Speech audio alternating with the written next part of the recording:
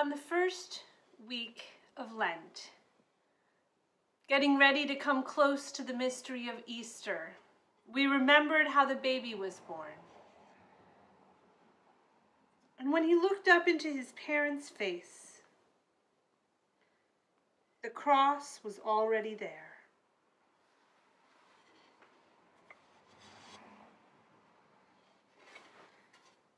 Then we remembered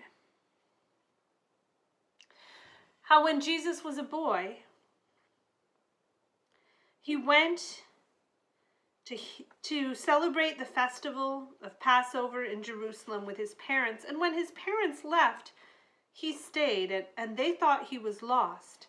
But there he was, in the temple, talking with the teachers.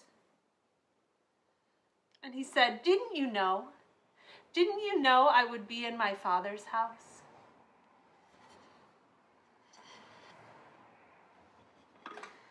Last week we remembered how he was baptized, how his cousin John brought him down into the water and lifted him up into the light. And when he came out, how people said they saw something like a dove come out of the heavens, and they heard something like a voice saying, "This is my son, my beloved. Listen to him."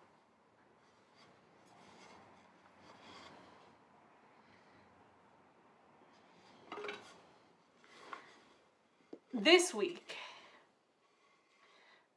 we hear about how Jesus went across the river. After he was baptized, he kept going across that river into the desert. He was in the desert for 40 days and 40 nights. And as you know, there's not a lot of food or water in the desert, so he was very hungry. Then it was as if a voice said to him, "If you're really the Son of God, turn these rocks into bread." Jesus said no. We need more than food to be really alive. Then it was as if he was on the top of the temple in Jerusalem, and the voice said, "If you're really the Son of God, jump off. The angels will catch you." Jesus said no. We don't need to test God. And then it was as if he could see all the kingdoms of the world. And the voice said, "I will make you king over all of these if you bow down and worship me." And Jesus said, "No, I am a king, but not that kind of king." And then he went back across the river to start his work.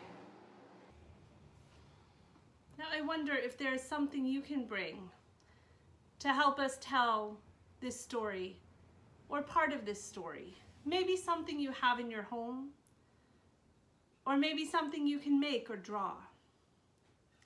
Only you know what that might be. And we'll see you next week for more of this story.